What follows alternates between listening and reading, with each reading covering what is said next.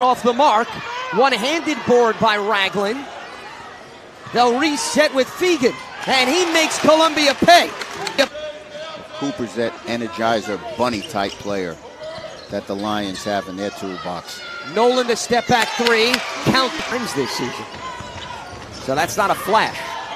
Tavroff hands back over to Nolan, spots up in the lane and floats it in first time. Well, that started on the defensive end, and that's what the Lions have to do.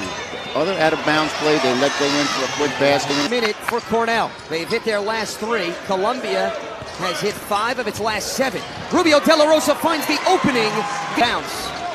And Williams there for the rebound. Nord has 2 threes in this game. Leaves it underneath for Hansen, and Cornell league.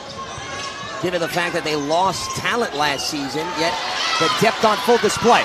Nolan back the other way, 3-on-3 break, hesitates and finishes. McLean bounces it inside to Bedry. And Cornell trying to hold on to hope that maybe they could get another share of an Ivy League title this season. Ragland in circles. By the Lions coming down to finish the play.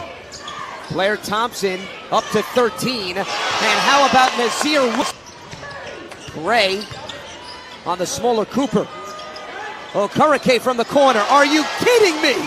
As Columbia needs to get a spark on offense. Cooper does a good job right there in back pursuit. And the 4th of his career.